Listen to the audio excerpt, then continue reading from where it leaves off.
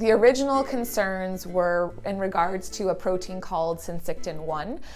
That protein is vital in the formation of the placenta, and it was noted that the coronavirus spike protein, so the one that the vaccine uses to create defenses, was in the same structural family as syncytin-1.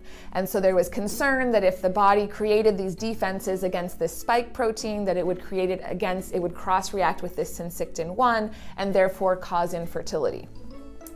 But that's kind of like saying Christian Louboutin and Michael Kors are the same, right? So even though they're in the same family of proteins, they're very, very different. They only share a very, very small string of amino acids that would be insufficient to produce cross-reactivity.